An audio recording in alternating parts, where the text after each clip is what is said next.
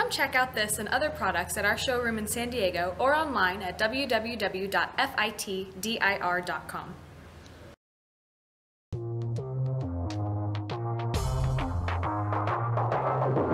The side rail position is the lowest intensity climbing mode. It is a great way to introduce JLX to the new user. The beginner has the ability to get used to the climbing step and the cadence before adding in any additional hand movement. This position can also be used in interval training as a way of bringing the user's heart rate down before a more intense interval.